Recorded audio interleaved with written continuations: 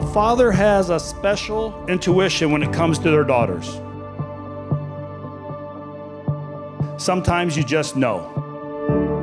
Some time ago, back in 2010, it was Lentley's 4th grade year. He looked around the room to find the cutest boy, and there he was. Of course, that boy was Soren. Lentley told me all about him, and I knew. Around the spring of her 6th grade year, Lentley and I were talking about Soren. Dad, do you think we'll get married? Now, this had my attention. I said, no, I doubt that. I doubt that. Not long after that, toward the end of 6th grade, they suffered a tough breakup. She was crushed. We were hurt to see her hurt. But after all, this was a 6th grade relationship, so life goes on. Fast forward to fall sports senior night.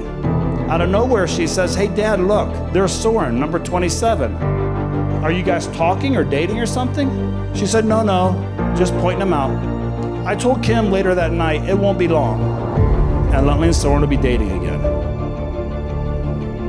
Just a few short months later, they were dating again. Wow, that's quick. How'd you know? And I said, I just knew.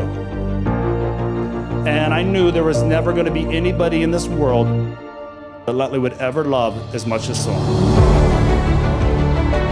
And today, when I walk my beautiful little girl down the aisle toward this cute little boy named Soren, I wasn't sad, but I was happy. Because I knew he would care for her, and he would comfort her and protect her, and he'd provide for her, and he would cherish her as much as she cherishes him.